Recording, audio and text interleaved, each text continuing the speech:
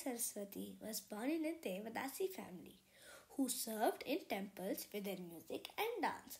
Her mother was Jayammal, a Carnatic music singer, and her grandmother was Veena Dhanammal. She learned Carnatic music under her mother's mentorship. She was highly inclined towards dance. Noticing this, her grandmother joined her under the great Bharatanatyam guru K. Kandapan Pillai, who belonged to the Nattuvanar family of Tanjore.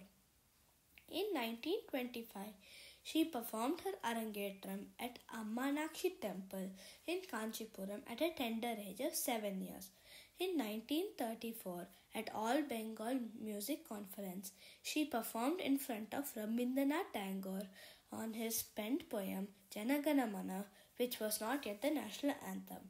In 1935, she has performed in the presence of Rabindranath Tagore in Benares at All India Music Conference. She has received immense accolade both in India and outside. In 1931, E. Krishna Iyer arranged her dance outside temple as a stage performance. Balasaraswathi started working and dancing for a family lineage of Padams under the tutelage of Vedatam Lakshmi Narayana Shastri. Balasaraswati's dance stood different at the time when Bharatanatyam picked up with speed and uniformity in their presentation. She started to teach in many US universities Bharatanatyam dance and gave wide performances across the globe. Her talam, abhinaya, hastamudras and euphonious anklet bells made audience enthralled.